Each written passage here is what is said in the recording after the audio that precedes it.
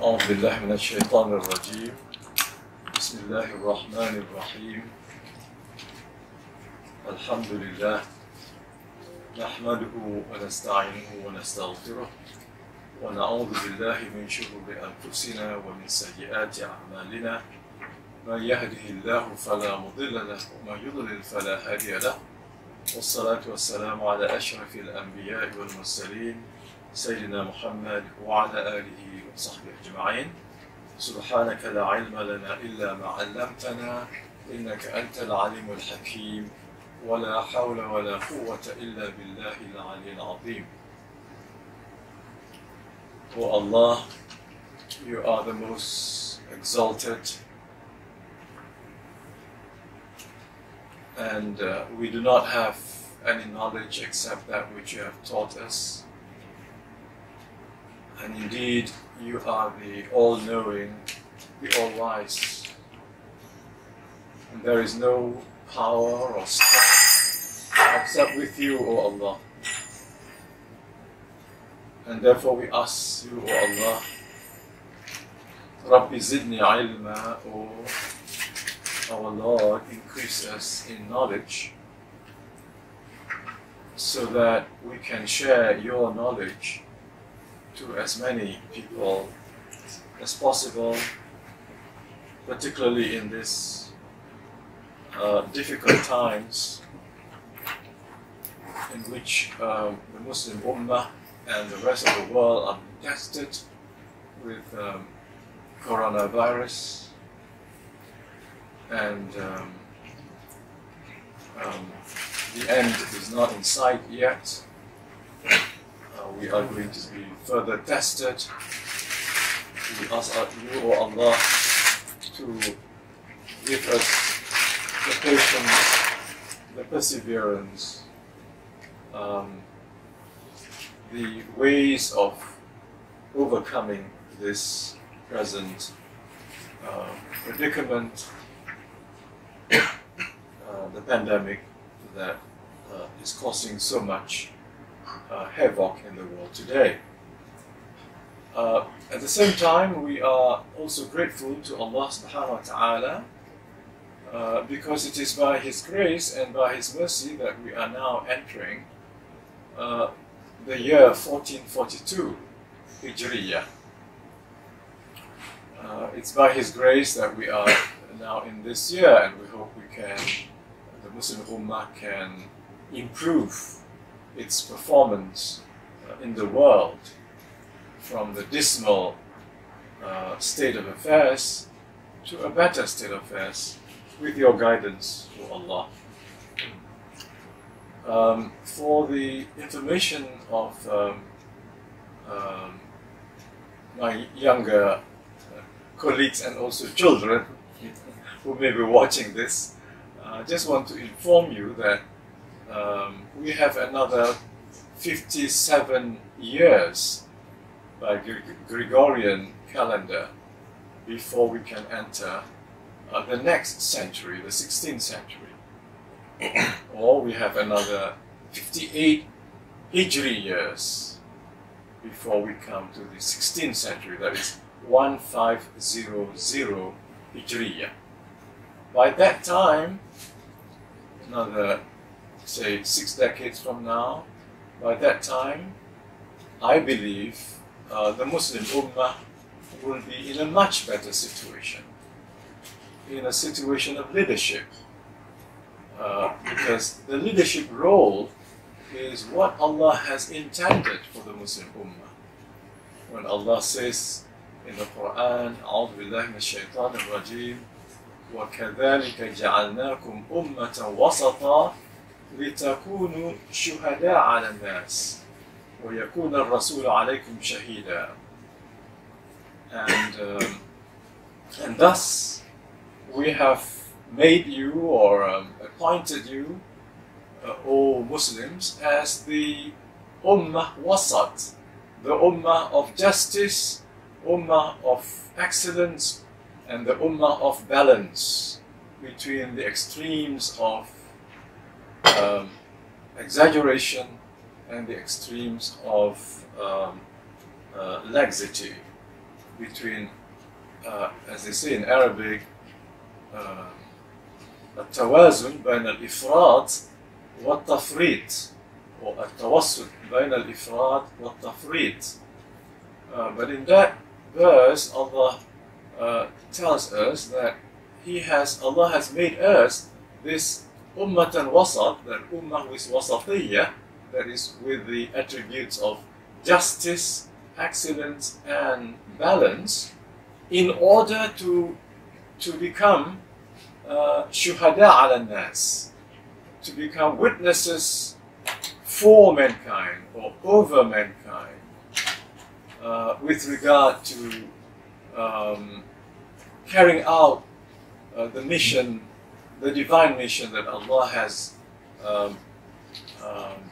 made human beings khulafa, or vicegerents, who would carry out that divine mission. Unfortunately, brothers and sisters, as well as my children, unfortunately, for the last 42 years, the Muslim Ummah has been in a terrible situation, with so much chaos, so much bloodshed, so much violence, and so much civil war. Sometimes proxy wars, wars conducted in Muslim countries as a proxy for the big powers. And there are also sectarian wars, and so on. And so the West Asian nations, or the Middle Eastern nations, are really in a bad shape, with the exception of a few countries who are endowed with wealth. But wealth is not an indication of divine grace. Neither is it an indication that you are on the right path. In fact, with wealth, you might feel also, you might be misguided. And now we have the phenomenon of a few wealthy countries in the Arab world succumbing to the pressures of the United States of America and to the pressures of Zionism, of international Zionism, so much so that these countries are willing to recognize the robber state, the colonizing state of Israel, and also to change the Qibla from the Kaaba to the White House.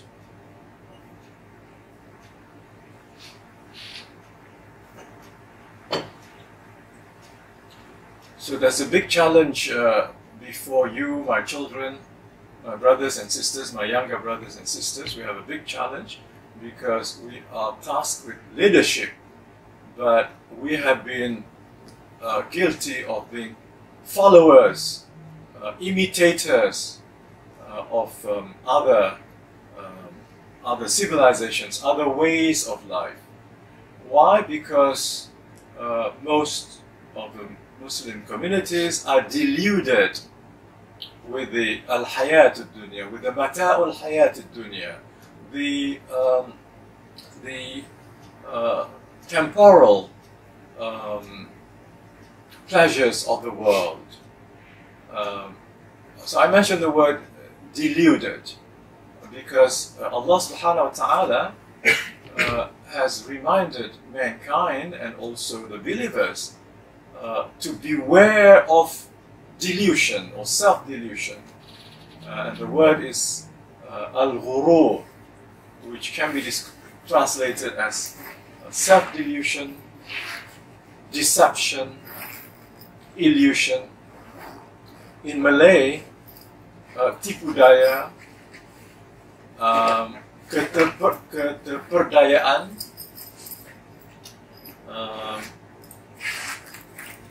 and it's, I think, important that we understand what this ghurur is all about so that the future generation going towards 2077, when we will enter the next century, as we go decade by decade, 6 more decades to go, we would be able to liberate ourselves from the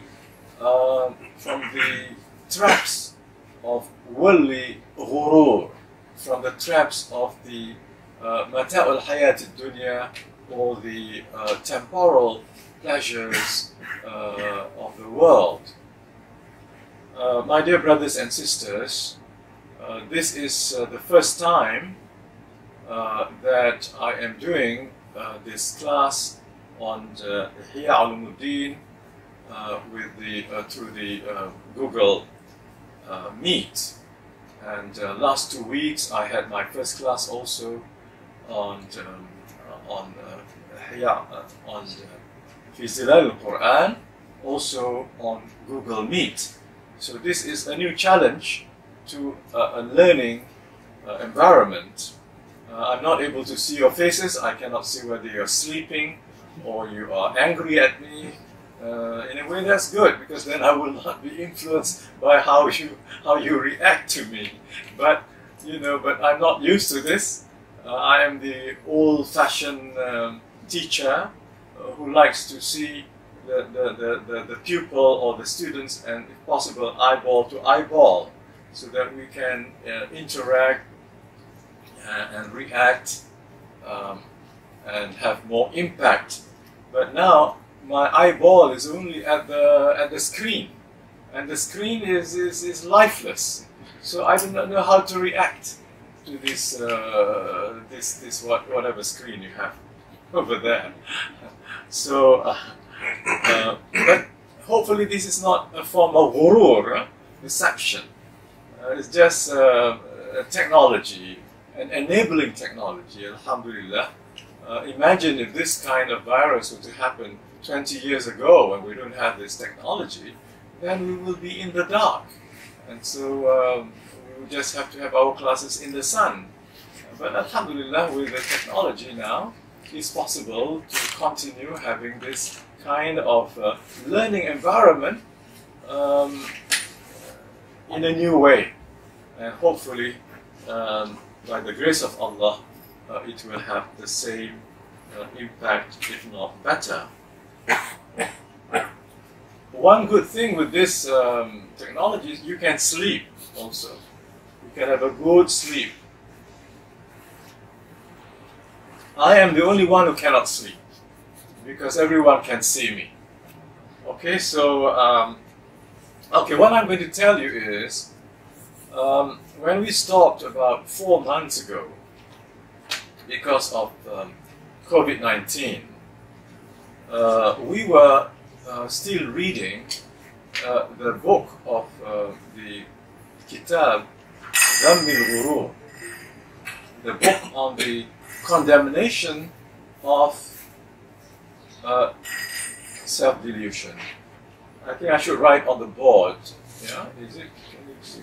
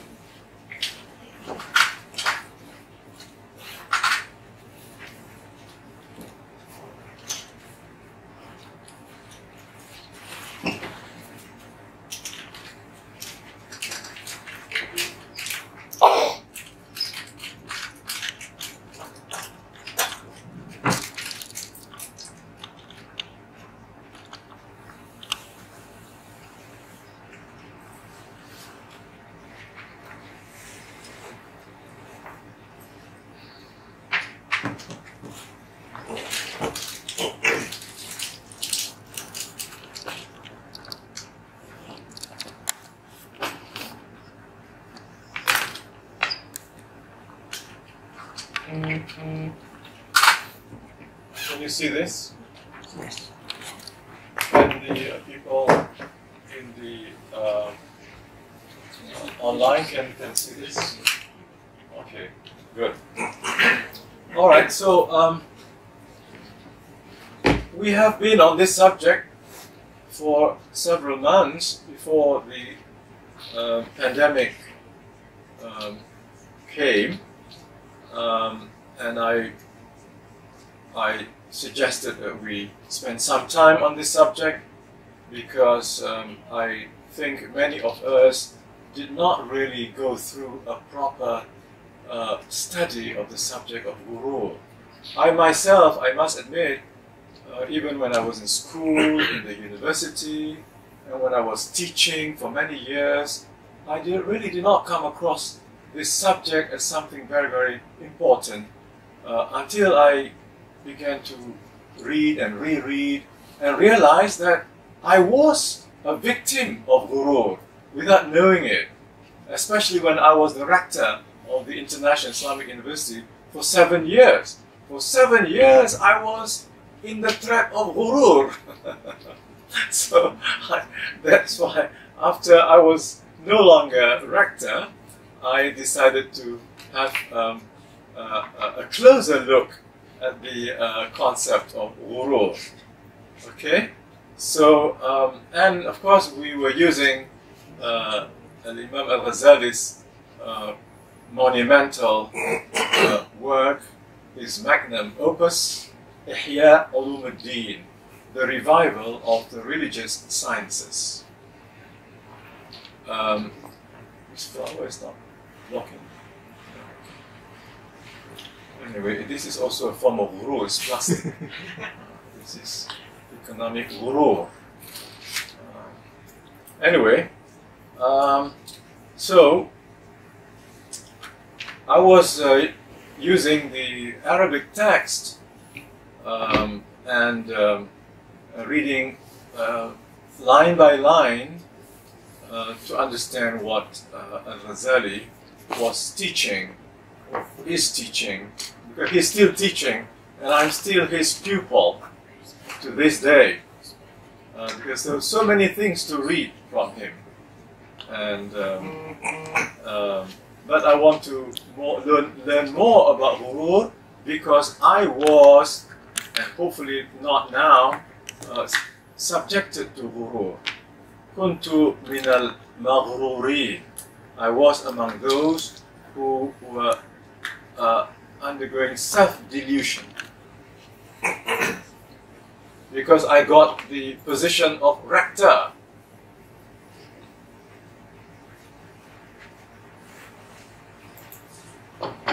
Yeah, brothers and sisters, I was telling you that it's really remarkable that Imam Al-Ghazali discusses 4 groups of people who are subjected to ghurur, and I would say 2 or 3 of them, 2 or 3 groups, are actually people of knowledge, or people who deal with religious knowledge. Yeah, so that is also very, very important.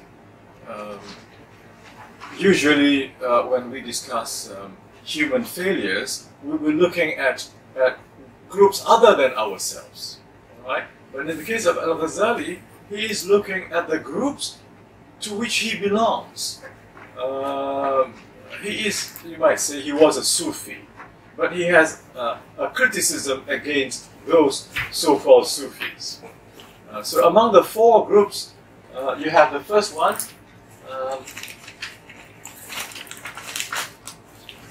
Can you see this? Yes. Okay, good. The first, he calls Al-Ubbad. Al-Ubbad. Al-Ubbad are the people who are, they perform their ibadah. They like to pray, perform. So these are people, they're not necessarily very knowledgeable, but they are very, very committed to performing of ibadah in the narrow sense of the word, like prayer, salah, and fasting, and so on. So these are the lay worshippers of that. And number 2, al-ulama. And here the ulama, he is not discussing the ulama of worldly sciences. He's discussing ulama of religious sciences. You see, we thought that perhaps ulama of religious sciences would be free from this disease. But he is very concerned that these ulama, these scholars of religious sciences, are actually afflicted by this disease. So he has several groups under this, and we are at this stage. And then we have yet to go to the Al-Sufiyya.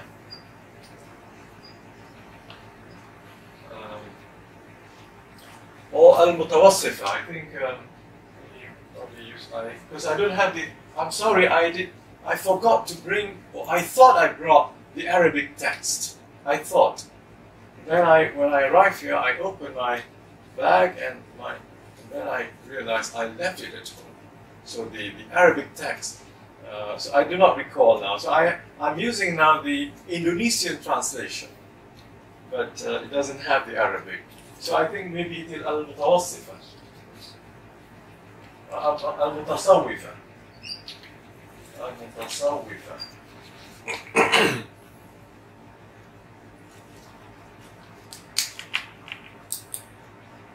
These are like the pretenders of Sufism, or those who claim to be Sufis. And then the fourth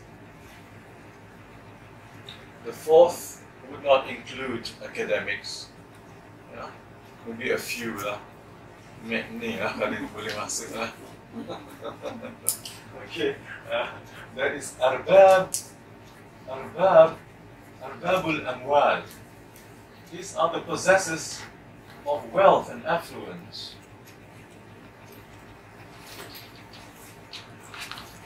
Okay, the neo-capitalists now. Okay, we are at this stage. I hope to finish quickly and then go to see what's wrong with those so-called Sufis, and then we see also what's wrong with the people of wealth and affluence.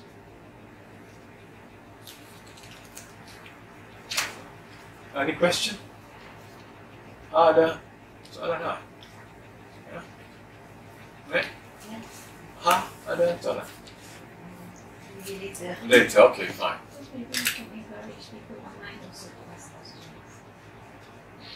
Okay. Okay, all right. If some of you would like to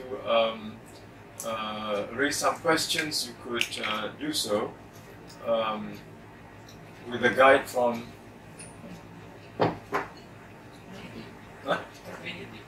Mahdi. Okay. Maybe one or two questions, not too many. Once they want to ask, you can identify, but you don't have to wait for the person. You can just go.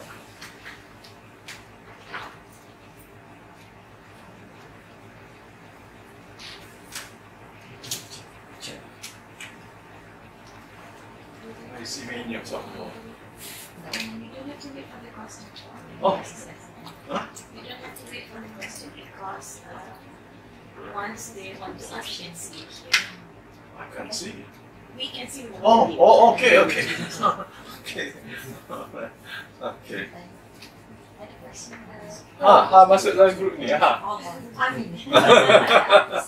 Yes, my dear granddaughter. Is Guru the same as Gharar? Gharar. Well, actually, it's from the same root. Gharar is a form of cheating, right? In business, in trade, but it's different from ghurur. Yeah, gharar is spelled ghain ra alif ra. Gharar, but also is a form of cheating, right? And Ghurur is deception, so it's from the same root. Gharra, from gharra. Gharra is to be away from something, from the truth. Yeah? For instance, in the surah, مَا غَرَّكَ بِرَبِّكَ الْكَرِيمِ. What is it that has brought you away from your generous Lord? What is it, O human beings, which have caused you to stray away? مَا غَرَّكَ. What has caused you to be deluded with your master? So it's distancing from the truth. Yeah? In the case of ghara, in the case of ghurur, it is covering the truth. Yeah? With something, covering the falsehood as though it's the truth. Penipuan lah. Sebab itu dalam Melayu, tipu daya. Dalam bahasa Melayu, ghara apa? Ghara kan pada bahasa Melayu. Kalau dalam kontrak kita sebut sebagai uncertainty. Uncertainty. Okay. Uncertainty. Not necessarily penipuan kan? Okay. So there is uncertainty there. So sama juga maknanya it is not fixed. It is, dynamic, so you can't be too sure. It's not fixed that you can see. Yeah? So ghurur is a high level of moral. High level of moral. Okay. But ketidaktentuan is neither good nor bad. But ghurur is bad. Ghurur is bad. Ghurur is definitely negative. Okay, so we are now in this part on al-ulama, the scholars of religious knowledge who have been deluded. Why? Because there's so many reasons. Al-Ghazali gives you so many types of ghurur among religious scholars. MashaAllah, he's very detailed in that, which shows that he is very, very concerned about the integrity, humility, sincerity, transparency of religious scholars. Because if this group were to fail, then the whole society collapses. Right? So, and that was one of the reasons why he decided to leave that profession of the academic profession and went into the life of Sufism and became a Sufi. Okay, so now I am coming to that part in the IHYA ULUM. I'm using now this IHYA ULUM. This is, I think, in 4 or 5 volumes in Indonesian, and this one is on the Kitab Al-Muhdikat. So Al-Ghazali divides his book into 4. For those of you who are new to Al-Ghazali, so let me just inform you very briefly that Al-Ghazali divides his monumental work into 4, it's called 4 quarters. So there is al-rubu' al-awwal, the first quarter, or you might say the first book, first volume. This is al-ibadat. So he devotes to religious worship, all the different aspects of religious worship. And then the second quarter, al-thani, he devotes to al-adat, or social, cultural conventions, including the mu'amalat also. And then the third, and we are at the third, so second volume, third volume.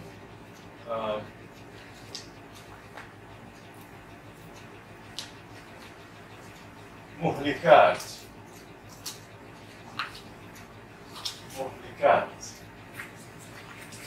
The destructive elements, the poisonous, the toxic, the dangerous, the fatal spiritual elements that can destroy you spiritually, not physically. So Al-Ghazali, I think people like him will talk about, yeah, you think you are alive, but actually you are dead. You think because you are physically strong, because you are still retaining your youth, popular and so on, you think you are alive. But from the spiritual point of view, you may be dead. And what matters with Allah is not your physical form, it is your spiritual health that matters. That is why Al-Ghazali, again we have to thank Al-Ghazali for this, but I wish also the religious establishments will follow this, that the duty of cleaning the spiritual essence of man or the spiritual heart to Al-Ghazali is fardu ain. Fardu ain. Kalau Bruce gigi fardu ain, Bruce hati lagi lah fardu ain. And we have to teach our children kena Bruce gigi, wajib. Fardu ain. Tapi Bruce hati, gilat hati. Membersihkan hati. Itu lebih besar kesan dalam hidup. Bruce gigi, you can just smile and show your nice teeth. That's about it. And people might use you for advertisement, get some money before things rot. But hati rusak, and you become a leader, the whole country can be in ruins because of your spiritual disease. You think you're okay. So that's why Al-Ghazali focuses on this spiritual purification. Tazkiyatul nafs. Alright. And the fourth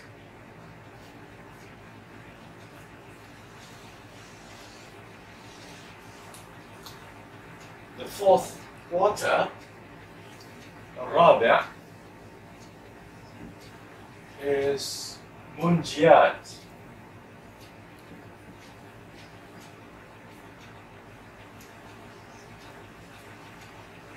These are the things that can save you, that save us.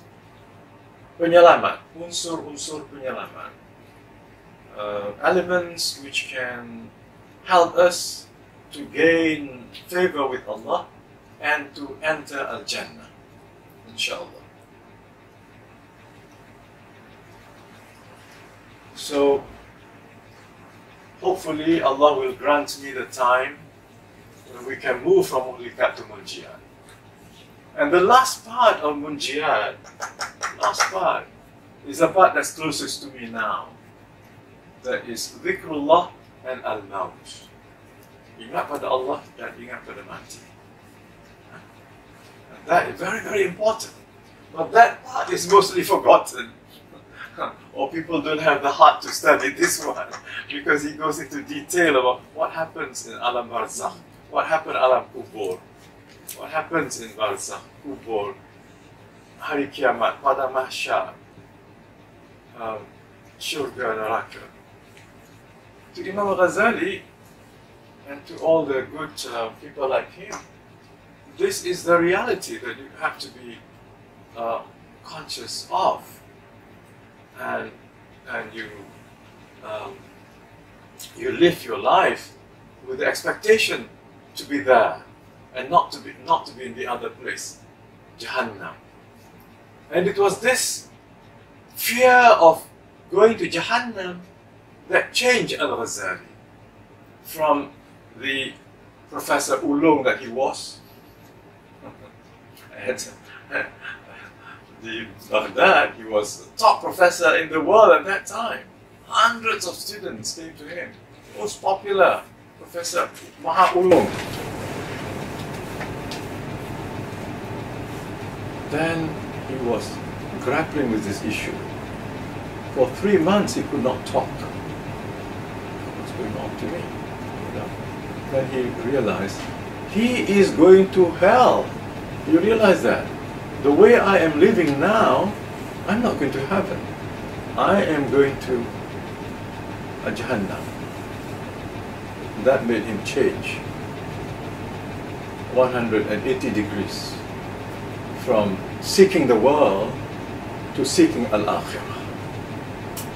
So IHYA ULUM is to guide the whole Muslim Ummah to Al-Akhirah, the proper way to go to Al-Akhirah without forgetting this dunya. He's not saying, oh, you have to go, forget about dunya. No, no, not at all.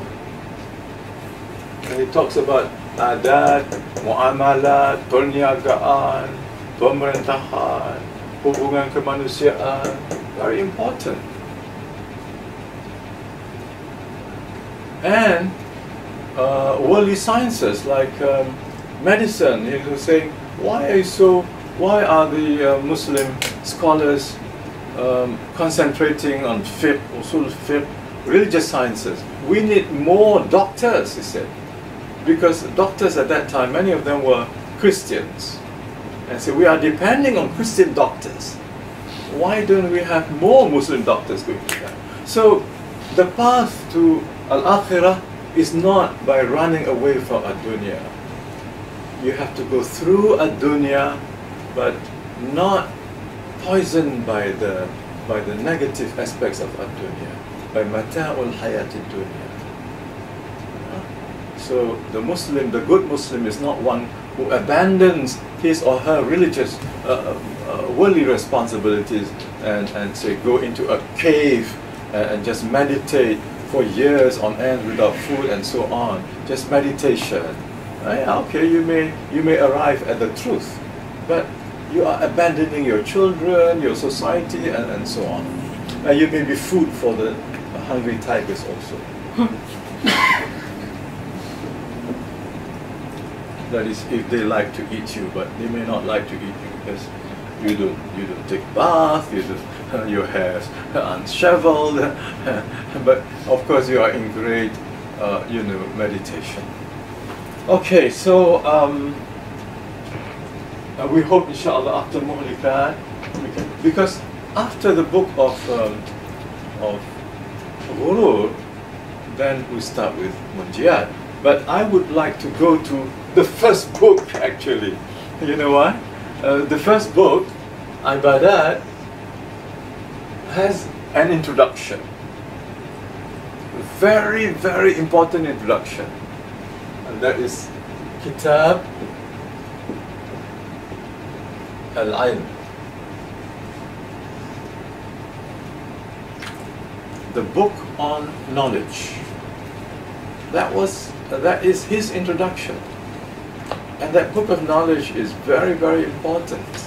So after Ghurur, I would like to go to knowledge, because I am in that profession dealing with knowledge. So again, I want to see how I can be corrected, guided by Allah, and of course by Imam Al-Ghazali's ideas. Okay, now we continue. Bismillah.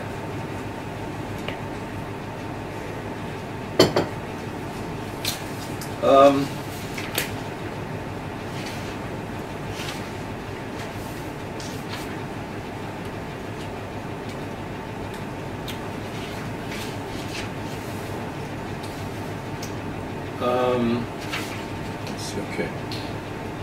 Satu golongan, I come here. This is the many groups of religious preachers, and the religious preachers. So he discussed many of the deluded ways of the religious preachers. I am summarizing now, after several pages on religious preachers, the popular preachers, who, and also what he calls the advisors, those who give advice about religion, those who motivate others to become more religious. He has a special discussion on that. And I summarize all that by saying that these religious preachers, advisors, consultants on motivation, we have good motivators in our world today. In his time too, there were those people. And he said they thought that they were, just because of their knowledge of the subject, yeah, you know your subject very well, but you're not practicing it. Yeah? You can influence people to do good, yeah, to change according to what you think is good, but you yourself have not changed. You think you are okay because of your knowledge, but you are not really okay. You think you will be given a special consideration by Allah, but no, you're not. Because you are deluded, you're under the false impression that because of your knowledge, because you're able to quote verses, because you're able to memorize, he said, the works of the Zuhad, the Gnostics. You memorize the works of the Gnostics, and then you pour it down the throat of the masses, and they were mesmerized by your great articulation, whereas you just memorize all that. And it's good for show, but you're not using all that to improve yourself. So, how deluded are these people? Okay? So that is, I summarize, say, about 10 pages in those words.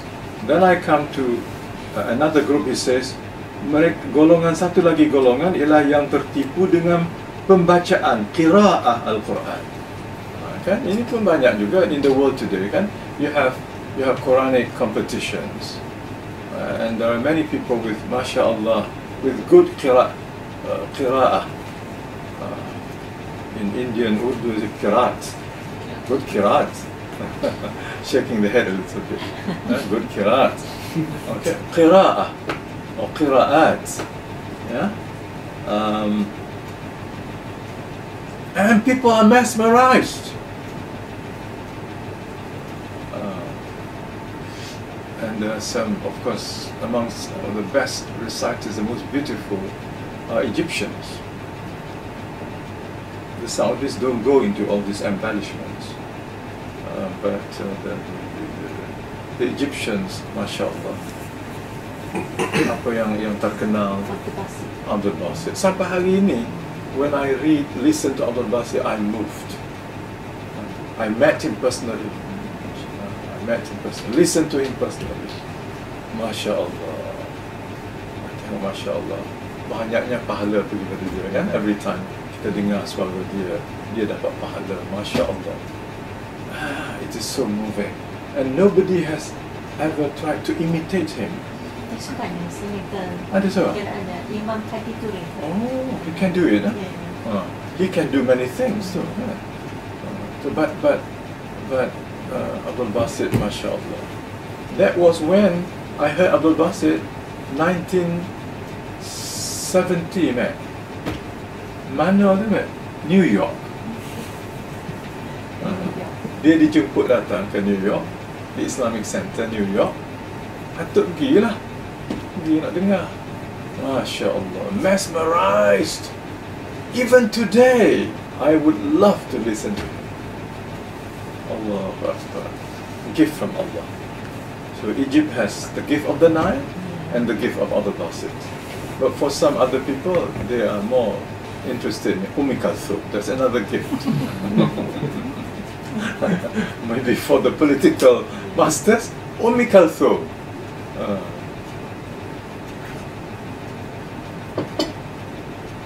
Pernah dengar lagu Kalthum? Okay. Mana? Al-Aqlal. Tak ingat dah. Tak apalah. Nama muda dulu ya. Okay. So this is one group. It says lidah seorang mereka berlalu dengan yang ini, hatinya bolak-balik dengan lembah angan-angan kerana ia tidak memikirkan makna Al-Quran supaya peroleh peringatan, tegak berdiri pada perintah. Okay. So he's not concerned about the meaning. They're not concerned about the meaning, and least concerned about how to live in the light of the Quran. They're more concerned whether I am really doing it to the best of, dari segi tajweednya, tahsinnya, so that I can win. Jadi lain, jadi dunia juga lah. That's another rule. Okay. Then he comes, jadi kemerduan suara. Suara yang merdu itu is very captivating. Yeah. But again, patutnya kemerduan suara macam Abdul Basit membawa kita pada Al-Quran, bawa kita kepada mencintai Allah. Tetapi kemerduan yang begini, kita hanya rindu pada dia, bukan pada Allah. Okay, then he comes to another group. Ini mereka yang terpedaya dengan haji. Ini haji. Terpedaya dengan haji. Banyak juga, many people, because they can afford it, would be happy to tell his colleagues that, I've been to Hajj many times. So, terpedaya dengan haji. Mereka keluar pergi haji tanpa keluar dari perbuatan zalim. You perform Hajj, but you have not really left your acts of zulm, zalim. Very important moral concept in Islam.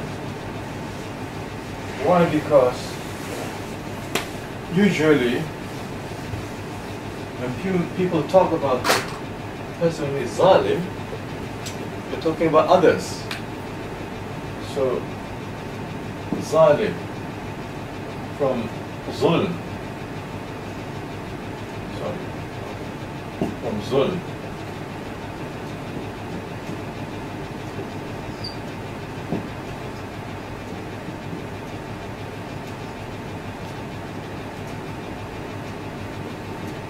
Zulm is usually translated as what? Injustice. It is from the word darkness, because zulumat is darkness. So it's when evil prevails over the light of truth, then things become dark. So kegelapan. In Kelantan gelap gelema. Zulumat become gelema. Kelantan, how Kelantan people distort the Arabic. Gelap gelema. Zulumat. I hope the Kelantan people won't be angry with me. You might not know that, but I am from Kelantan, so apalah kita kritik kita sendiri. Zulm. What I said that zulm is special because Allah is very concerned about not just zulm against others, but zulm against yourself. Zulmun nafs.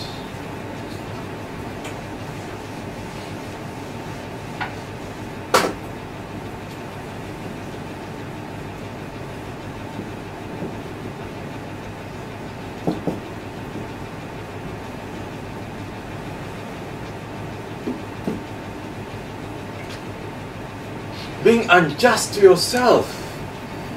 And one of the most what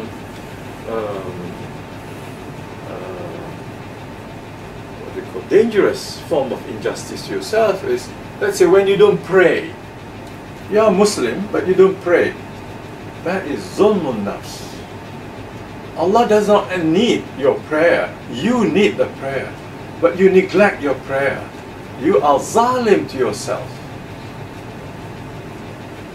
But the greatest zulm is what? This is the greatest zulm.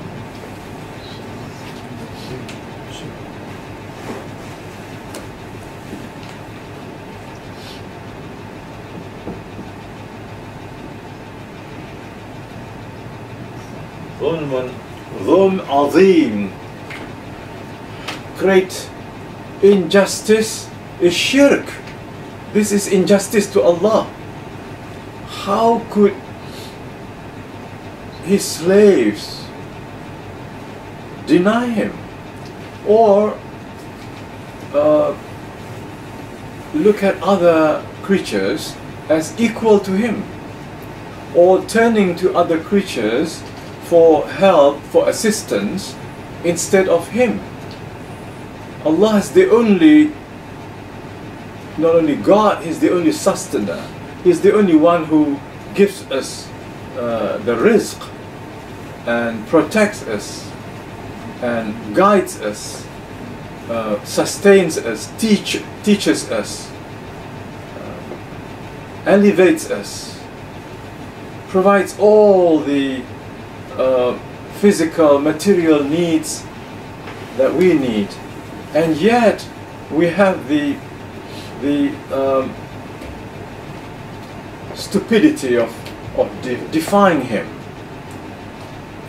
So zulm, the greatest zulm is when you deny or you distort tauhid. So mereka keluar pergi haji tanpa keluar dari perbuatan zalim, tanpa membayar hutang, meminta kerelaan ibu bapa, dan mencari perbekalan yang halal. You do not make all the necessary. But this is okay. Let's say we're talking about people who have, they have their halal things. They have also taken care of the parents, and they're good with people with their money. But ibadat, they take it very lightly, because they think that by doing good and by going to Hajj, their moral, spiritual, religious shortcomings will be made up by the Hajj. Because, Hajj Mabrur, if you get Hajj Mabrur, you come out of it like a newborn baby. Your sins are washed away. But how to get Mabrur when you may get the Hajj title, you may bring back hundreds of caps from China, made in China, communist China, producing all these prayer caps and also prayer mats, give to friends, and also even these beads. Where do you think they are made? China also. Jadi itulah delusion. And maybe you come back pakai jubah, you change, ada paradigm shift lah. The fashion has changed. Itu di luar sahaja, di dalam tak berubah. Masih lagi mengejar kemewahan dunia, masih lagi mengejar pangkat, masih lagi mengejar kuasa, masih lagi egoistik, masih lagi macam-macam lagi. So itu terpedaya dengan haji. Ada juga Matt yang meniaga haji ni kan. These are the two Hajj operators, and you know that there are many Hajj operators who are very, very corrupt. Very corrupt. They have been to Hajj many times. They have led people around the Kaabah many times. But what? They are circumambulating the ringgit, the dollar. Nak Kaabah, dia tak nampak Kaabah tu. Dia jauh. Yang dia nampak, what am I getting at the end of the day? Boleh bayar ke pokok ni? So, mereka ini terpedaya. Okay? Satu golongan lagi. Okay, satu golongan lain. Ia mengambil pada jalan kerana Allah amar ma'ruf dan nahi munkar. Yang munkar kepada manusia, ia menyuruh mereka dengan kebajikan serta ia melupakan dirinya sendiri. Okay? You are inviting others, amar ma'ruf nahi munkar, but you forget to apply it to yourself. Apabila ia menyuruh mereka dengan kebaikan, maka dengan cara kasar. Ini pun masalah juga. You're not gentle in inviting people to Islam. Ia mencari pangkat menjadi kepala dan mulia. He is seeking position so that he becomes a leader and highly regarded. Apabila ia berbuat mungkar dan ia ditolak, maka ia marah. But if he were to commit an evil thing and if it is rejected, then he gets angry. Dan dia mengatakan, aku berbuat kerana Allah, maka bagaimana engkau menentang aku? I'm doing this for the sake of God. How come you oppose me? Kadang-kadang ia mengumpulkan manusia ke masjidnya. Dia bawa masjid juga yang this Hajj operators. Ada masjid dia, ada surau dia. Siapa yang terlambat, nescaya ia mengkasarkan perkataan dengan orang itu. Maksudnya ia riak dan suka menjadi kepala. So ada juga, I think, Hajj operators who mistreat their clients because pakcik-pakcik ni tua-tua belaka. Pakcik-pakcik tua-tua daripada kampung, bergantung pada dia lah. Nak baca dah bahasa Inggeris tak faham, baca-baca peraturan pun tak faham. So you exploit the ignorance of the poor, your clients. Of course you need them because you need their money. So dia penyakit ria di situ, kan? Ria dan suka menjadi kepala. Hubbul riasah. This is suka menjadi kepala ni, hubb, cinta kepada ar-riasah.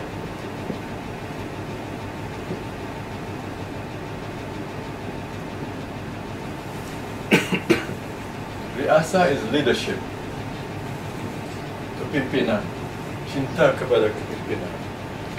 It's not wrong to love leadership if you do it properly. Yeah? Not to be admired, not to be adored, not to be worshipped. Yeah? But you are leading people to God. Yeah? And our role of the ummah is leadership. Yeah? So, hubbul riasah liwajhillah. You know, so riasah is wasila. It's not the end. It's the means. So we need to get leadership, but it is a means to bring people to the way of Allah. Sabilillah. Okay? So sabil, the way of the believers, is a way that leads to Allah. Sabil al-mu'minin is sabilullah. Okay. Ada soalan? Tak ada?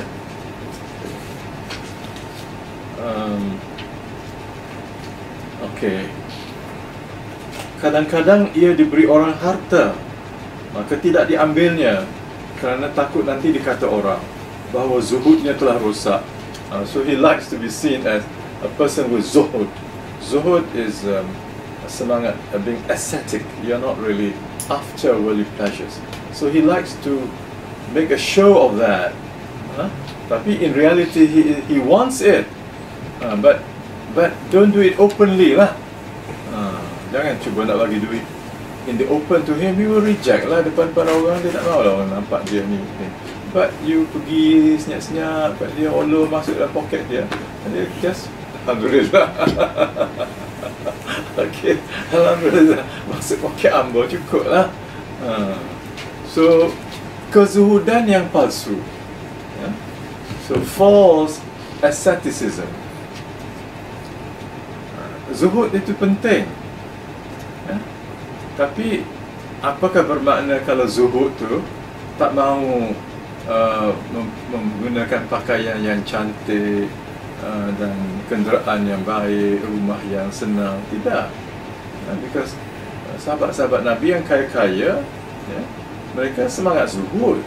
Artinya kekayaan dia tu tidak merosakkan kecintaan dia kepada Allah, pada jalan Allah. Bila sampai krisis, okey, perlu harta dibagi. Abu Bakar bagi semua. Sayyidina Umar bagi separuh. So, tapi these people are zuhad. Orang-orang ini ialah ascetics. Tapi dia dapat kekayaan. Abdurrahman ibn Auf, hebat kekayaannya. Mengkali kalau banding sekarang, berapa Mercedes dia ada tu? Berapa ratus camel? Ratus ke ribu camel Abdurrahman ibn Auf. And all dia termasuk 10 people promised al-Jannah. Of course Abu Bakar, Umar, Uthman masuklah. Okey. Kemudian ia melihat dirinya seolah dia itu orang zahid di dunia, dan dia itu terpedaya. So he thinks that he is one of the zuhad, but he is actually deluded.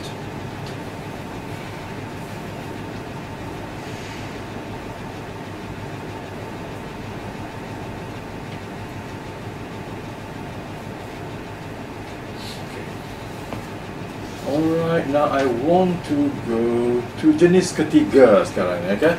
Now I'm moving to the third group among the among the those who are deluded, yeah? Okay, and that is apa tadi? The third group, Arif? Mutasawwifin. Mutasawwifin, itulah.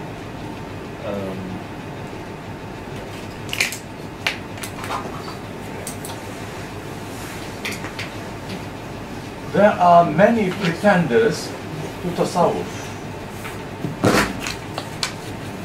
So the fourth group,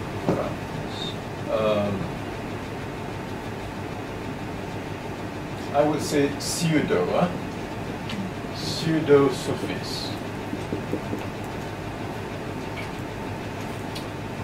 But you don't know who is pseudo, who is genuine. That's a problem.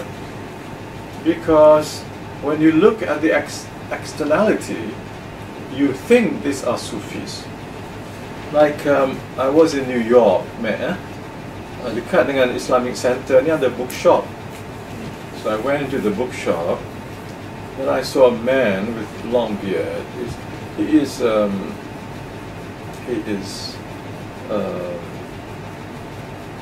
Anglo-Saxon, white, and I think he has a turban also, and jubah with the beads. I was, give salam, and I said, "Are you Muslim, brother?" He said, "No, I'm not a Muslim, I'm a Sufi." I'm not a Muslim, I'm a Sufi. So this is another distortion of tasawwuf. Tasawwuf is, to me, true tasawwuf is the spiritual essence of Islam. It is the center of Islam, the true tasawwuf. Of course, the Prophet would be the Prophet ﷺ would be the true Sufi, but the Prophet did not call himself Sufi. Neither Sahaba. And Allah did not address him, "Oh, great Sufi," no. Address him as Abdi. Subhanalladhi asra bi'abdihi layla min al-masjid al-haram ila al-masjid al-aqsa. During Isra, Prophet Muhammad SAW would be elevated to the highest spiritual status, to be before Allah subhanahu wa ta'ala. Even Jibreel could not come close to that. And yet he was addressed as Abdi, Abdihi, my slave. Okay? Not my great Sufi.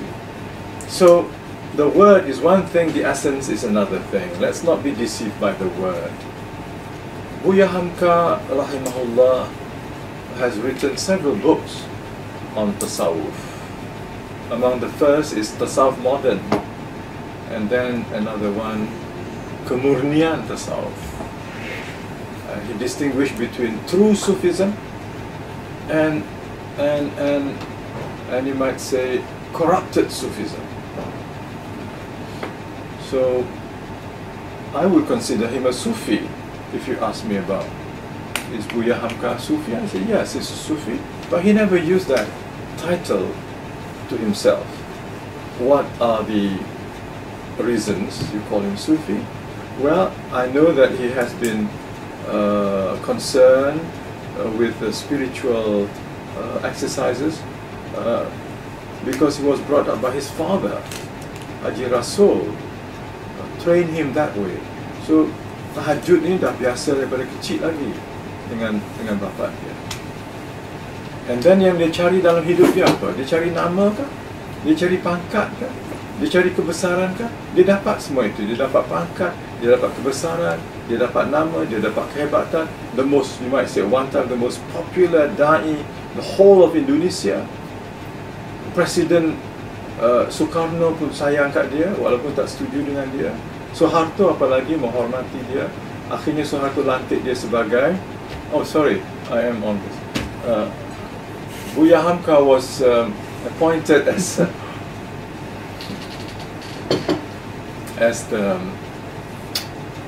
the chairman of the Indonesian Ulama Council, Majlis Ulama Indonesia, MUI, and that was highest honor for a religious scholar.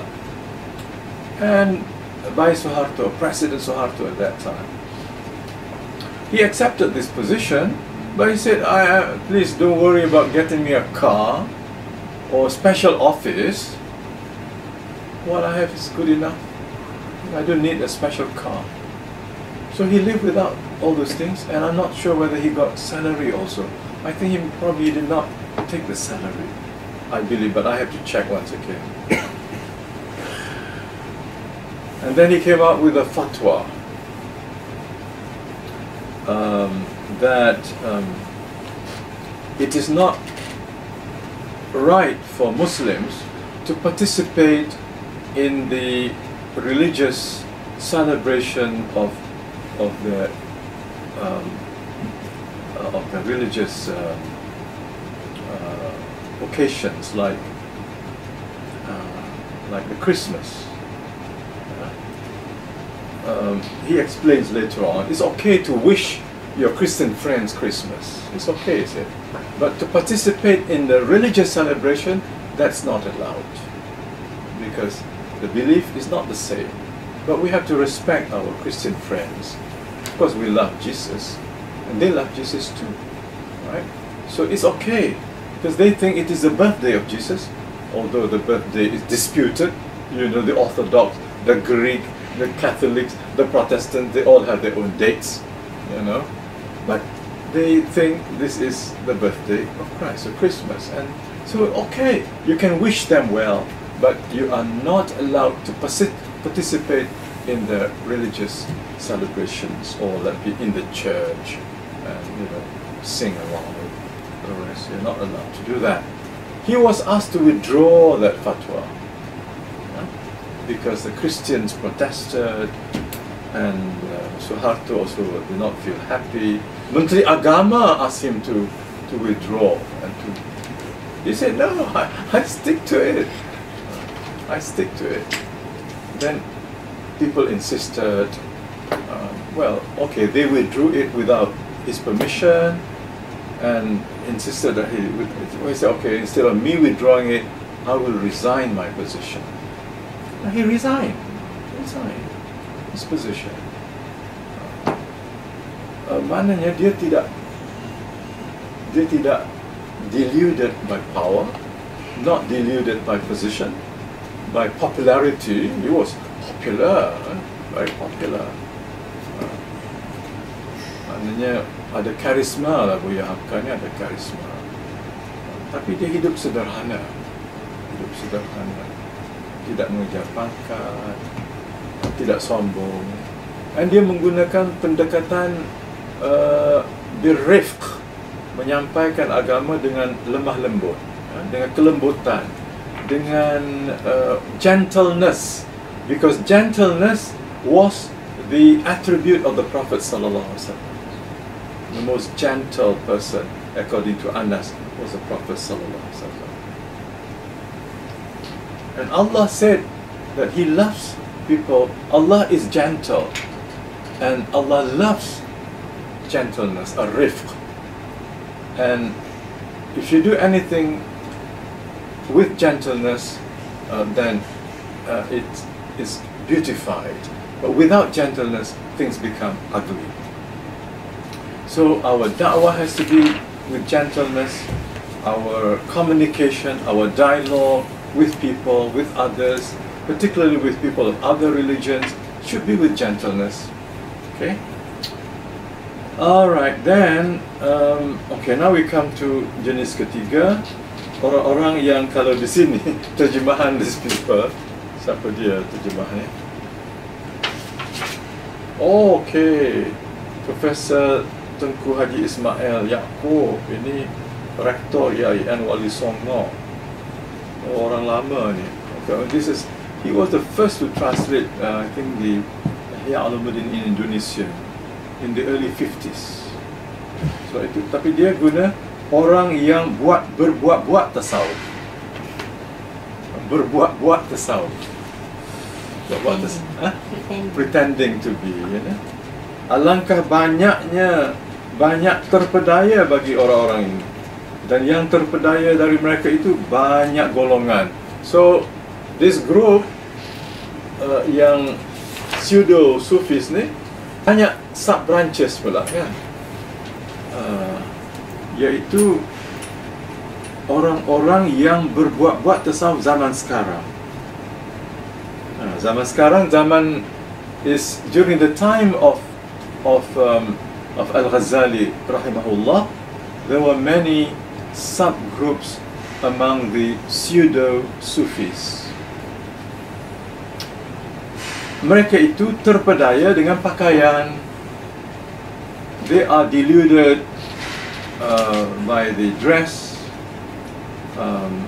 bentuk, the form, dan tutur kata, and by the speech. Lalu mereka membantu orang-orang yang benar, orang-orang yang benar dari kaum Sufi, pada pakaian mereka, bentuk mereka, kata-kata mereka, adab sopan mereka, adab istiadat mereka, kata-kata istilah mereka. So they will be assisting people, orang-orang yang benar, young people who really want to be good, genuine Sufis, in how they should dress, how they should carry themselves, how they should be speaking, and then the etiquette, adab sopan, adat istiadat mereka, the protocol, and then kata-kata istilah mereka, and also the kind of vocabulary or nomenclatures they use. Pada keadaan mereka yang zahiriyah, tentang pendengaran, menari, bersuci, solat, duduk atas tikar, sejadah, serta menundukkan kepala yang memasukkan dalam saku baju seperti orang yang bertafakur, maka menarikkan nafas ke atas, pada menarikkan nafas ke atas, dan pada merendahkan suara pada perbicaraan, dan lain-lain dari segi sifat dan bentuk. Okay. Meaning that these people takes great care with regard to their external appearances, and also with regard to pendengaran, this simak. This is one of the controversial issues, listening to music. Music ini bukan music rock ataupun rap, ataupun jazz, whatever, all these modern forms, but classical music at that time, it was, to some Sufis, is allowed. Yeah? If that kind of music elevates you spiritually, and it has nothing haram in it, it's all man, the musical instruments may not be just drum lah, like the Sufis, yeah, the Rumi punya group, the Mavlavi, they have also the flute, but the total sound and music is spiritually elevating. This is allowed. Yeah? So Al-Ghazali pun benar. Okay. Menari itu pun bukan tarian yang biasa, but you know, it is like the Mavlavi. I think during Ghazali's time tak ada lagi. Mavlavi ini came later, kan? Then Rumi came later, I think 3-4 centuries after Ghazali. But now they have the dervish punya dance, kan? But that is again spiritually elevating. But now, of course, unfortunately, highly commercialized.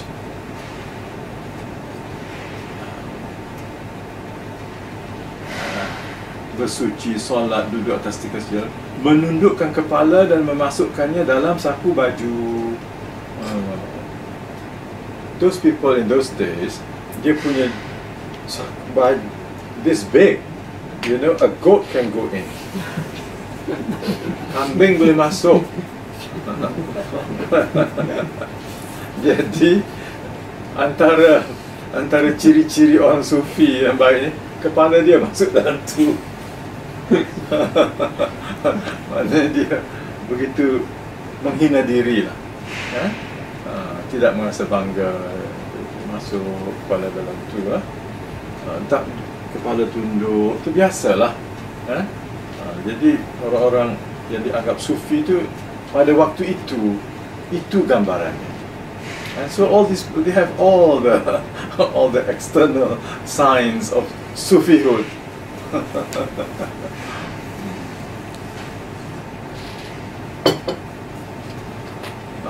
Lepas itu juga seperti orang yang bertafakur, state of meditation, dia pun buat macam itu, menarik nafas ke atas dan merendahkan suara, menarik nafas ke atas. You're using breathing techniques. Masa zaman Al-Ghazali pun dah ada breathing techniques ni. Ya? Apalagi dalam kalau tarekat Naqsyabandi adalah breathing techniques. Breathing techniques ni bukan dalam Islam, but to me more from Buddhism. The Buddhist of Transoxania pada masa itu, zaman Al-Ghazali itu mungkin ada dah pengaruh spiritual Buddhism pada masa itu. Beats ni pun bukan daripada Islam, kan? Beats ni, Masbahah ni, orang Buddhist were using this. Okay. Tapi perkara itu mubah lah, tidak menjadi haram. It's part of Islamization, no? Okay, because it facilitates your memorization of God. But now they go more technical. Dah press, ya? Tak biasa, buat pun tak biasa. Tak biasa makan ni jari. Jari. Mudah-mudahan jari ni jadi saksi esok. Kadang-kadang terlupa. Pakai jari kadang-kadang terlupa nak mana dah. Betul lah, betul. That's right. Saya ingat kalau Ustaz Osman dulu dia almarhum, dia biasa, dia hidup dia dalam zikrullah, selalu zikrullah. Walaupun kita tak nampak dia zikrullah, dia is doing zikrullah, and then he will have dia tanda tu kali kalau 100 tak ada. And then so I used to see small pieces of paper macam pagar gitu, and then gitu, macam pagar. Rupanya dia hitung tu 100 tak satu. Bila 10 tiang tu maknanya 1000 ni dia dapat. Kalau dia dah buat, dia cancel lah. Itu dia ingat lukisan apa ni, pagar runtuh. Saya ingat sebelah. Okey, dan semua itu, okey, manakala mereka berbuat semua itu dengan memberatkan diri dan mereka menyerupakan dengan orang-orang sufi yang benar pada hal-hal itu, nescaya mereka menyangka pula bahawa mereka orang sufi. Just because they have adopted the outward signs of a Sufi, they tend to believe that they are also Sufis. Macam tadilah that New Yorker, are you a Muslim? No, I'm not. I'm a Sufi. Ini masalahnya in the West, mate. Sufism is understood by some Westerners, so many Westerners, as a separate religious community. And those who want to take advantage of this, yang nak cari duit ni, jadi dia kata itu Sufi lah. So datanglah. Masalah kan, they are spiritually thirsty, looking for spiritual nourishment. And you have a group, you invite them to a place, say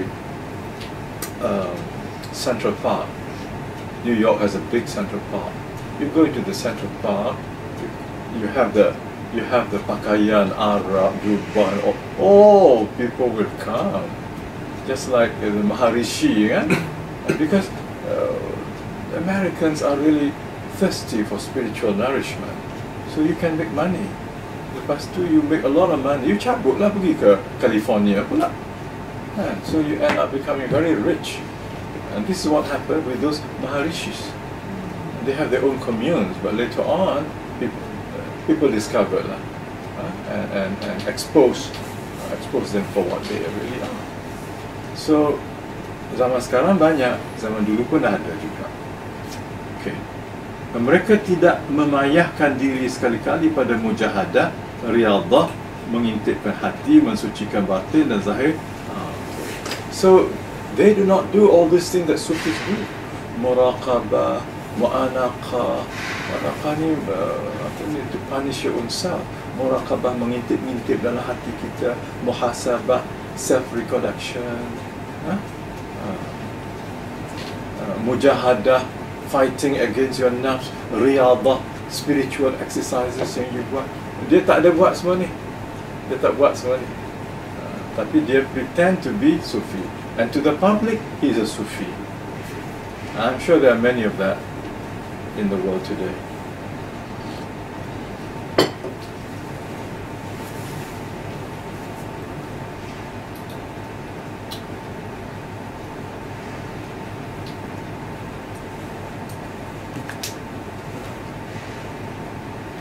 Okay. Tapi mereka ini, mereka berlomba-lomba pada sepotong roti, uang logam dan sebiji buah-buahan. Mereka dengki-mendengki pada titik dalam biji buah-buahan dan kulit yang masuk dalam biji buah-buahan. Sebahagian mereka merobek-robek kehormatan sebahagian yang lain manakala ia berselisih pada sesuatu dari maksudnya. So, in actual fact, these people are after material wealth. Berlomba-lomba pada sepotong roti. Yeah?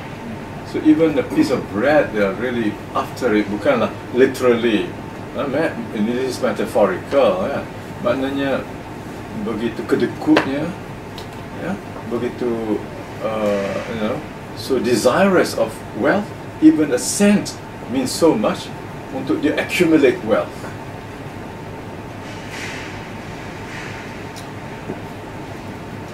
Mereka dengki-mendengki pada titik dalam biji, dalam an-naqir, benda yang kecil-kecil ni. Jadi berdengki soal yang kecil-kecil, yang titik bengek lah is the word for it, yang dan kulit yang masuk dalam biji buah. Al-qitmir dalam date kan ada dan selaput putih tu kan. Dalam hal ini dia orang berkelahi. Kita pun ada orang macam tu kan, dalam benda-benda yang not only benda yang remeh-temeh lah, benda kecil-kecil yang tak penting, itu dia menjadi beban pertikaian. Okay, so he said, terpedayanya mereka itu jelas. Their ghurur is so apparent. Contohnya, seperti seorang wanita tua yang mendengar bahawa orang-orang yang berani dan pahlawan-pahlawan dari orang-orang yang berperang, nama mereka telah tetap dalam daftar kerajaan. Dan bagi mereka, bagi masing-masing mereka ditulis suatu daerah dari daerah kerajaan dengan keberaniannya. Lalu wanita tua itu merindukan dirinya untuk dituliskan baginya sepotong dari kerajaan. Lalu ia memakai baju besi, meletakkan di atas kepalanya topi wajah, mempelajari beberapa bait nyanyian pahlawan-pahlawan, dan ia membiasakan membawa bait-bait nyanyian itu dengan lagu pahlawan-pahlawan tersebut sehingga menjadi mudah kepadanya. Dan ia mempelajari cara berjalan dalam barisan, bagaimana cara mereka menggerakkan tangan dan mencapai semua sifat mereka pada pakaian, tutur kata, gerak-geri dan diam. Kemudian wanita tadi menuju ke tempat tentera supaya namanya dicantum pada daftar orang-orang berani. Dan tatkala ia sampai ke tempat tentera itu, lalu ia dibawa ke kantor penerimaan tentera, registration lah ni. Kantor itu memerintahkan supaya wanita itu membuka topi wajah dan baju besi dan lihat apa yang di bawahnya. Dan ia diuji dengan mengadakan perlawanan dengan sebahagian orang-orang berani untuk diketahui nilai kemampuannya pada keberanian. Tatkala ia dilepaskan dari topi wajah dan baju besi, rupanya ia seorang wanita tua, lemah dan lumpuh, tidak sanggup membawa baju besi dan topi wajah. Lalu ditanyakan kepadanya, apakah engkau datang untuk mempermain-mainkan raja, untuk menghina keluarga raja, dan untuk menipu mereka? Ambillah wanita ini dan lemparkanlah pada tapak gajah supaya dipijaknya. Maka wanita itu dilemparkan kepada gajah. Maka begitulah adanya keadaan orang-orang yang mendakwakan tasawuf pada hari kiamat, apabila tersingkap dari mereka tutupnya dan mereka dibawa kepada hakim yang maha agung, yang tidak memandang kepada pakaian dan kain yang ditenun, akan tetapi memandang kepada rahasia hati. Okay, I think jelas kan? No need to explain. On the day of judgment, you go with all this paraphernalia which you're so used in this world, thinking that you want to be seen as a Sufi. But Allah doesn't look at all this external form. Allah looks at your heart, and your true self is exposed on the day of judgment. Okay, then he moves on to suatu golongan lain, iaitu yang bertambah di atas mereka tadi pada keterpedayaan, kerana sulitnya kepadanya mengikuti mereka pada buruknya pakaian dan rela. Lalu golongan ini bermaksud menampakkan diri dengan tasawuf. Ini grup-grup pseudo-sufis lagi lah. Dan tidak boleh tidak daripada berhias dengan pakaian mereka. So you still need, because Sufis in the Middle East in those days, they wore coarse woolen garment. Coarse woolen garment. And among the etymology of the word tasawuf and Sufi is a suf. Suf ialah garment made of wool, bukan wool yang cantik yang ditenun kan, but rough wool. And Ghazali had to wear that also when he was a Sufi. Tidak boleh tidak daripada lalu mereka meninggalkan sutera dan sutera mentah, dan mereka mencari kain terjahit yang mahal, baju yang halus dan kain sejadah yang dicelup. Mereka memakai dari kain yang harganya lebih tinggi dan sutera dari semakin. Seseorang dari mereka menyangka bersama yang demikian bahawa dia berbuat-buat menjadi orang Sufi dengan semata-mata warna kain. So during the time of Ghazali mungkin tidak lagi guna pakaian suf itu, but these Sufis also wore very nice dress, and they also imitate this dress.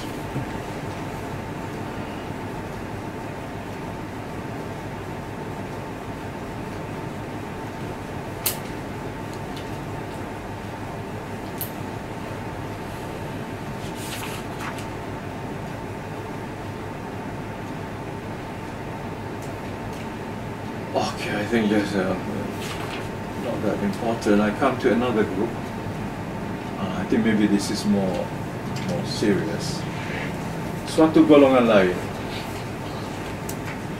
Al-Ghazali will always say, firqah ukhra. Satu golongan lain. Kan? There are so many firq, so many groups. So firq, firqah. Nah, firqah ukhra, yaitu yang satu ni yang mendakwakan ada ilmu ma'rifah, ya. The next group firqah ukhra juga, yaitu yang serba boleh al-ibahah. Itu sufi juga lah. Satu lagi golongan lain, mereka melewati batas di atas. Satu golongan lain lagi, ia menyempitkan atas dirinya dengan urusan makanan yang dimakannya, sehingga ia mencari yang halal dan okey. Dan satu lagi golongan lain, mereka melewati tingkat ini dan memulai menempuh jalan kepada Allah. Now getting closer to the right Sufis lah, tapi akan terpedaya juga. Okay, so Sufi groups ni banyak subgroups.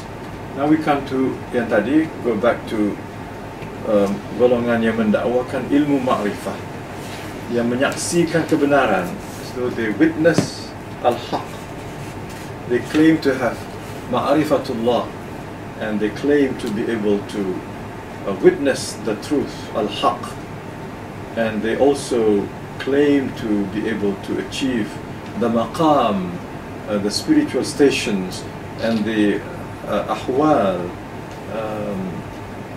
the particular conditions in which the Sufis are. Sufi in Tasawwuf, you have something called maqam and hal. Maqam and hal. So this one is maqam, maqamat, and ahwal.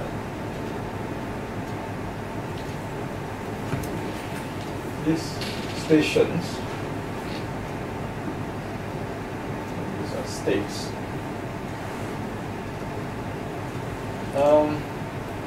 With your mujahada, with your riyadah, you can spot spiritual exercises, riyadah, mujahada, and all that. You will go through many states, ahwal. When you reach a certain state,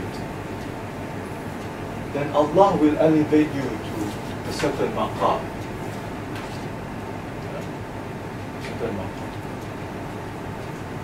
So this is acquired, this is given by Allah. And your sheikh will train you in such a way, you have to go through certain ahwal, like your job, Arif, now you join, let's say, my tariqah. So I am your sheikh. I want to train you, I want to test you. I will ask you, your job for the next 3 years, Arif, is to wash the slippers of those people going into the mosque. Very good. Dalam tariqah, you cannot say no. You have to follow. Because you believe that your sheikh knows your situation. And he went through all that already. So your job is to wash. Orang slipper orang masuk, mesti ambil slipper. Or to arrange slippers orang masuk. Buat menghinakan diri. Ataupun pergi tempat pasar kan, kutip sampah-sampah yang orang buang itu, boleh basuh cuci dan you can eat from that also. So the sheikh will ask you to do all that because he wants you to move from maqam to maqam. Yeah? Maqam, of course, the first maqam is tawbah, or the first state is tawbah. And then you go to so many maqam. Yang baik ialah dia tak claim apa-apa.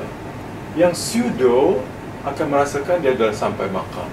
Dia sampai satu maqam yang apa yang dia buat, you Arif, you murid, you tak boleh persoalkan. you kena baik sangka dengan Syekh. You nampak dia tak sembahyang, kan? Dia fikir yang kata dia tak sembahyang. Sebab dia kata dia ni, sembahyang dia ni continuous. Solat daib. Dia berada dalam sembahyang.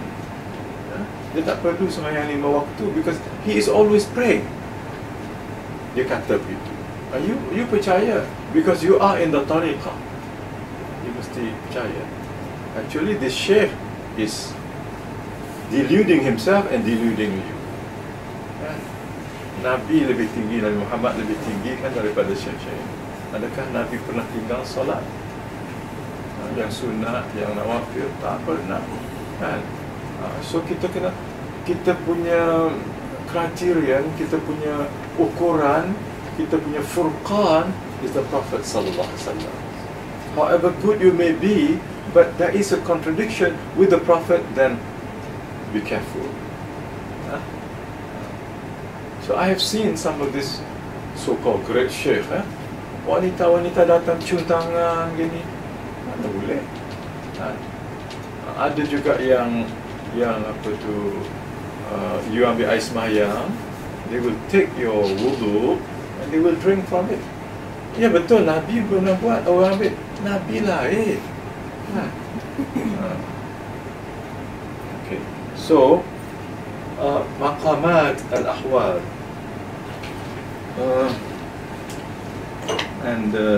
okay,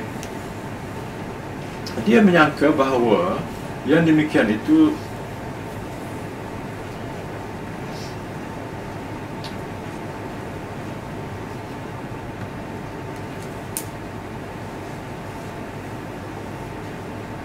dia okey. Lalu dia mengulanginya. Dia menyangka bahawa yang demikian itu lebih tinggi dari ilmu orang-orang dahulu dan orang-orang kemudian. Lalu ia memandang kepada ahli-ahli fikih, ahli-ahli tafsir, ahli-ahli hadis dan jenis-jenis ulama dengan mata kehinaan. So dia dah memandang orang lain dah rendah dari dia, kan, pasal dia ada itu maqam tertentu, kan. Of course here the syaitan plays his role. Shaitan will tell him, Sheikh Kamal, you are now really very high now. You are really high. You are now anggap wali lah ni, dekat dengan Allah lah ni. Sheikh Kamal, I am telling you, I got this message from there, up there. Dia mari dengan janggut putih, dengan serban, mari dalam mimpi pula, kan. Dia boleh mari dalam mimpi. So kita pun, but I thought I will need another few more years. I already reached that level lah, Masya Allah. And then, so syaitan will always do his part also. Lebih-lebih orang awam, sehingga orang petani meninggalkan ladangnya dan penjahit meninggalkan jahitannya. So the ordinary people, macam keramat lah. Some people dia masuk kampung, oh seorang keramat datang kampung kita, habis tinggal kerja nak ikut tu keramat ini, namakan keramat, kan. Tapi di Malaysia ni have, is it like some cults yang they ask money and those people in the cult believe their religion and home? Very good, cults, very good.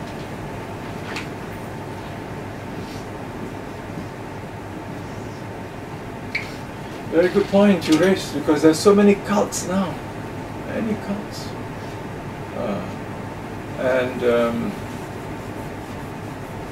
okay, people think they are really genuine good, but once you go inside it, we had at one time juga ada Darul Arqam, juga pimpinan Ustaz Ash'ari, kan jadi cult juga, kan. So ada yang menyangka dia dapat melihat Rasulullah in waking state, yaqadatan, was claimed. Okay, so and so many cults, and people are willing to go to heaven with a leader. That happened in di mana lah? Di Colorado, in America. Colorado, apa nama that cult, that group? Finally, he killed himself. His followers, they are ambil poison. You're going to heaven. Into heaven. ambil poison dia mati semua, dia pun mati juga.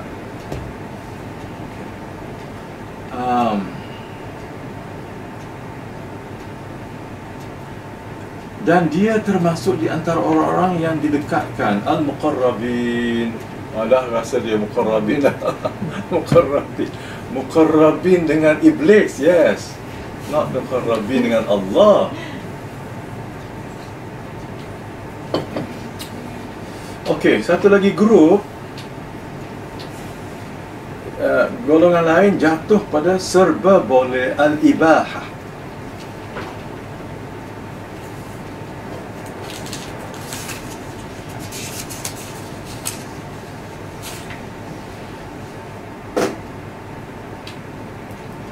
Al-ibahah.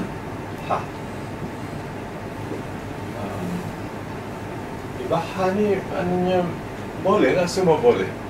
Permissible. Permissible. Permissible, mubah. Dalam hukum kita ada mubah, benda-benda yang mubah, yang permissible, yang tak disebut dalam Quran, Sunnah, tapi permissible, boleh kita buat. Tapi kalau ibahah is liberal, being liberal, dan liberalism is also ibahah. Tapi ada sufi-sufi dulu yang apa yang dinamakan antinomian sufis. Antinomian. Ini pun termasuk ibahah. Dia tak ikut apa-apa dah, dia semua boleh.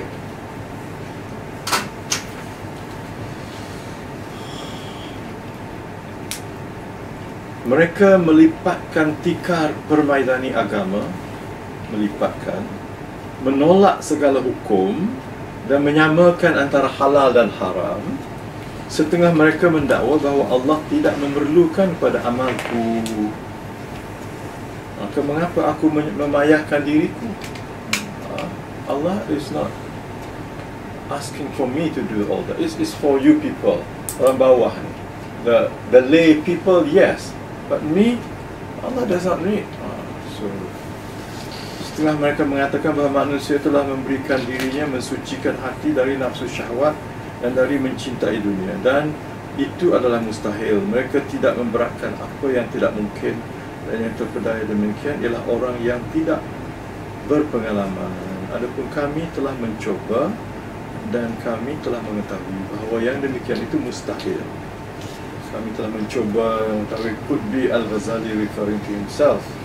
I'm not too sure. Would the Maryami fall under this category? Maryamis.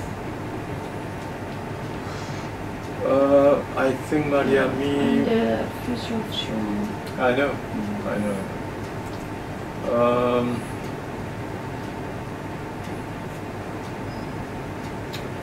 Okay, I'm not too sure where to put this group kan. Tapi dia, yalah, this is maybe a misguided mystical movement lah, yeah?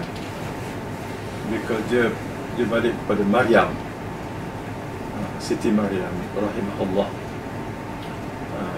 as dia punya spiritual figure lah, and this is one way to also bring the Christians, the Jews, the Muslims together. Orang Kristian menganggap Maryam itu Mother of God. I do not know about the Jews, but so Maryamiyah could be a form of misguided mysticism. Mysticism, yes, because Fitz of Sean was a mystic. He was also transcendent mystic, yani transcending different religions, and he developed this idea of transcendental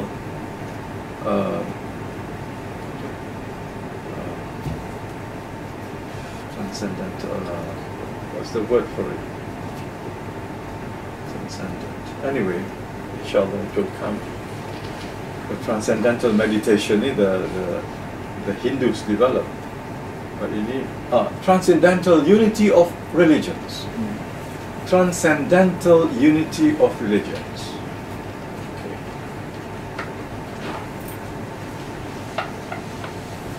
So be careful with this, because there's some followers in the world, in Indonesia, banyak juga, in Malaysia, I don't know, but there could be. Because dia punya idea gini, God atas itu kan. Atas. Actually, God is affable. I mean, God is a mystery. You can know the attributes, but the essence, is unknowable. And because of that, but God loves human beings, so He does not want human beings to suffer in trying to reach Him. So, as long as you are doing things sincerely, in a particular way, that's your religion, and your aim is to reach me, okay, I accept your way. So I accept the Christian way, I accept the Jewish way, I accept the Buddhist way, I accept the Islamic way also. You can, after all, you are all trying to reach me. But I am so mysterious, so difficult for you to really get close, so I can accept all this. So God is too complex for any one particular religion to say, I got it. Okay, so Islam cannot say, we say, Inna dina indallahi Islam. Agama yang diiktiraf oleh Allah ialah Islam. Jadi bagi mereka, that is, you are claiming something that's really too big for you to claim, because God is too complex for any one religion. So God allows multiplicity. Yeah? So Islam, Christianity, Buddhism, Hinduism, semua menuju same. Yeah.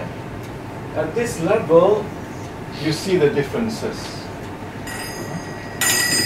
The Sharia different, you see the differences.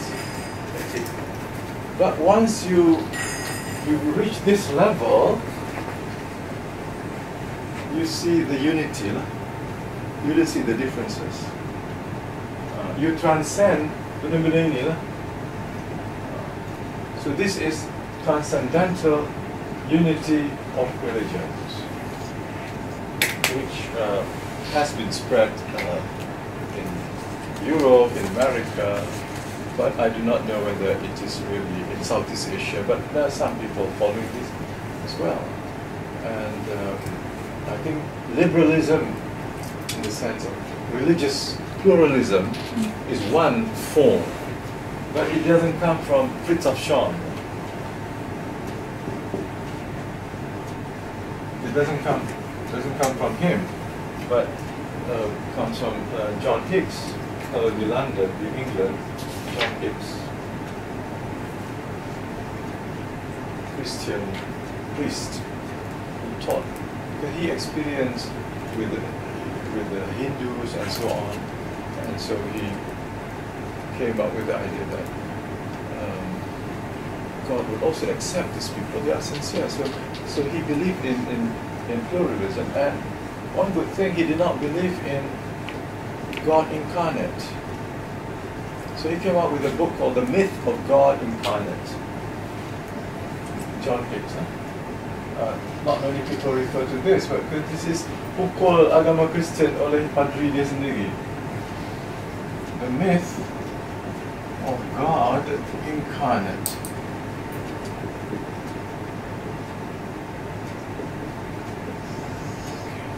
John Hicks. So he believes in God, but he doesn't believe in that Jesus is God in flesh. So that brings him closer to Islam.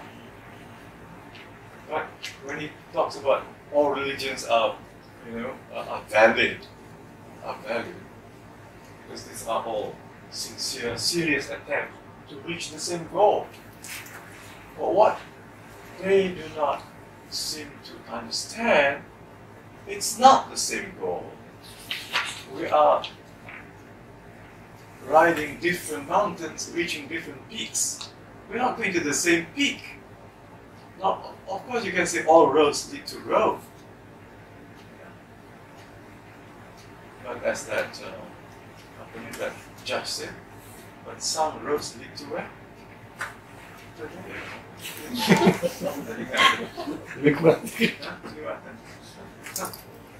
Leads to 1 MTB. You say all roads lead to Rome, but some roads lead to 1 MTB or something like that. Okay, so good question, no? Because I think we have to be careful with this. But this high mysticism, very, very high mysticism.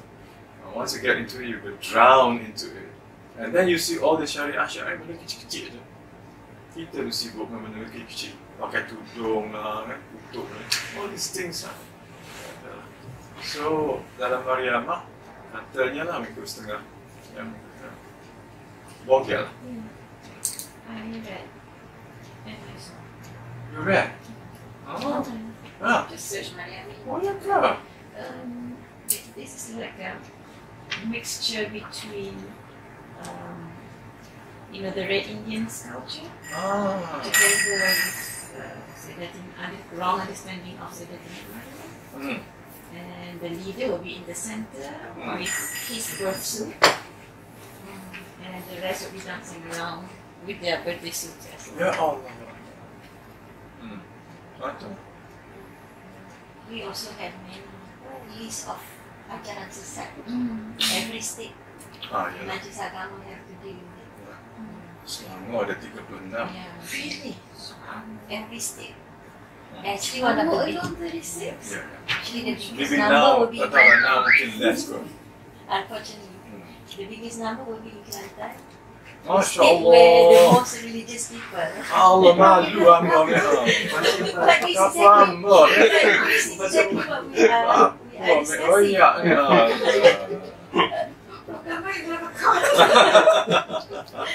Aku tak tahu.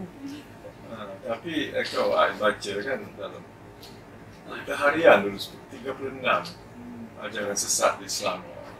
Kita buat kajian di Kelantan. Okay, so kita dah another 5 minutes to 12. So I will open this for Q&A.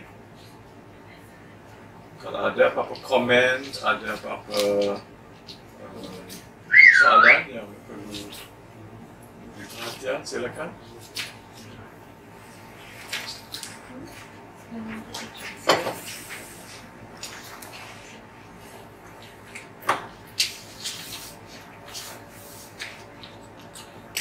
No, this group, are they found in Southeast Asia, Indonesia, Malaysia, pengikut? I am not sure. Okay. Mostly in the West. In the West, But Yeah, maybe the students of which of Oh. will be now dispersed.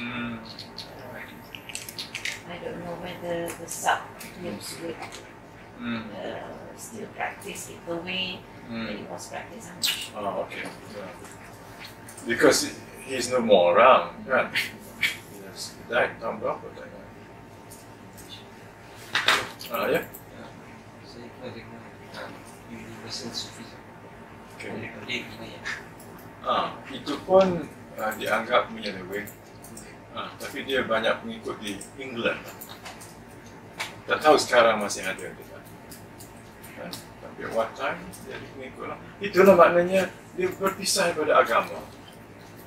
Jadi satu agama tersendiri. Ya. Ya, saya tak tahu.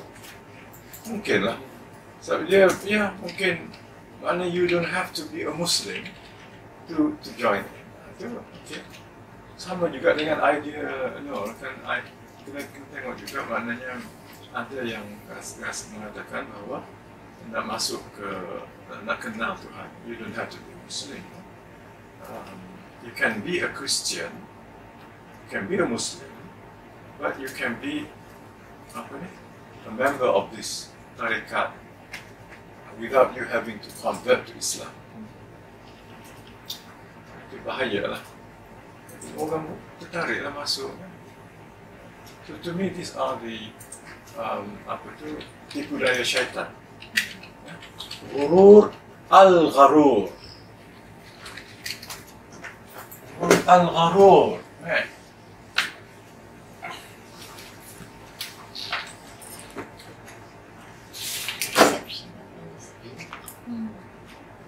Ghurur. Okay. Ghurur, deception, or delusion. Delusion of siapa dia? Of al-gharur. Gharur. This delusion of shaitan is called al-gharur.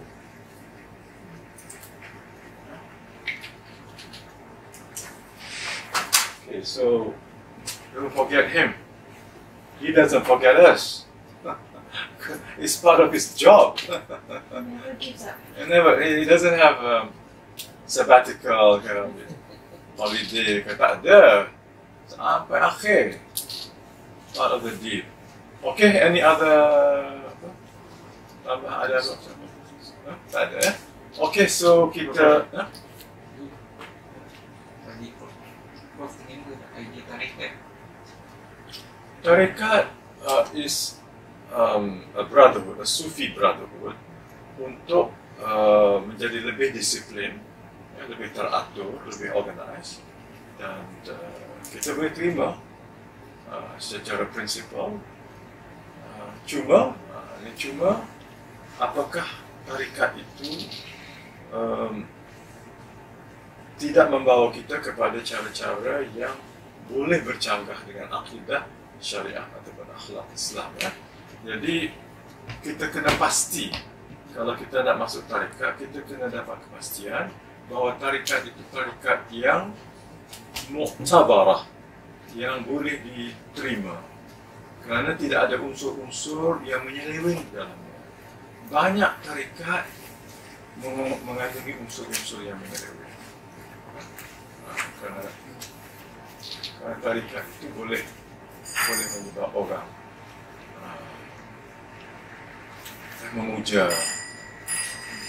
memuja syekh, pujaan syekh. Ada satu tarekat Naqsyabandi, ada yang acceptable, ada yang tidak. Tarekat Qadariyah, antara yang terkenal, daripada Syekh Abdul Qadir Al-Jilani, seorang sufi hebat, memang hebat betul. Tapi Qadariyah itu pada umumnya okey. Tapi mungkin ada juga sub-sub group yang tidak okey. So kita sebelum memasuki kena tahu betul-betul what it is. Because once you get in, it's difficult to get out. So kita nak masuk sesuatu yang membawa kita kepada jalan yang benar, kan? Tapi para sahabat, tabi'in, Rasulullah SAW tak ada pakai tarekat lah. Jadi patutnya kita, kerana kata tarekat, kita ikut tariqah Muhammadiyah, jalan hidup Rasulullah SAW. Itu yang patut kita ikut. Itu pun tak terbuat oleh kita. Itu pun tak terbuat. Kenapa nak cari yang lain-lain? Itu pun tak terbuat. Jadi Rasulullah sebagai pemimpin kita, siapa? Asy-Syaikh, ya Allah Subhanahu Wa Taala. Kita tunduk pada dia sebab taat yang tak berbelah bagi ini hanya kepada manusia, kepada Rasulullah dia maksum. Yang lain-lain tidak maksum. This is a problem. Tapi dalam tarekat, dia menuntut kesetiaan yang you tak boleh persoal, guys. Yang kedua. You want to understand? Okay, I'm so sorry. Okay, I thought you understood. Okay. Yeah. So, you know, if you join a tariqah, a Sufi tariqah, you have to follow and you have to obey. You have to submit to whatever the sheikh of the tariqah asks you to do. Okay? So it is sami'na wa ata'na. There is no way you can ask or, you know, excuse yourself. So be careful to place your life in the hands of a fallible human being. The only infallible human being is the Prophet Sallallahu Alaihi Wasallam. Okay? Where you can say, yes, I obey you completely. But all other human beings, they are subject to mistakes. Yeah? So if you make a commitment or you make a promise to obey someone, and that someone is not ma'soom, you may be in danger later on, spiritual danger. So people can, the sheikh can exploit you. Okay. Okay, so Arif tarikat apa? Saya tak ada. Saya cuba nak ikut seorang yang saya anggap ini, tapi lama-kelamaan saya diberitahu dia menyeleweng. Saya, Ustaz Osman yang beritahu saya, orang ini orang saya pun pergilah. Lama-kelamaan dia menyeleweng. So saya bimbang kalau bukan saya orang yang dalam tarekat yang betul, memang hebat dari segi kerohanian dia. Tapi saya takut. Saya takut nak serah diri saya kepada manusia yang tidak maksud. Kepada ayah kita pun kita kadang-kadang persoalkan benda yang kita tak setuju dengan bapa kita. Ini orang lain. Tapi bila dia masuk, susah nak keluar. Ada orang cuba masukkan saya di Jakarta. Saya tak mahu masuk. Macam-macam dia kata nampak nama Allah di dahi saya. Nampak nama Allah. Wah, hebatlah saya kan nampak nama Allah di dahi saya. But the Mahdi is like they're trying to understand what's going on. Oh, okay. Yeah. Sorry. Yeah, I was in Jakarta for 8 months and I attended one group of followers of Tariqah. And they were in the zikr and all that. And I was just there just to see what's going on. But then they started saying, oh, we see the letter Allah in your forehead. In my forehead. Imagine if I were to be deceived by them. And I would think I am special. Yeah. I can, but that is one way to trap me to join them.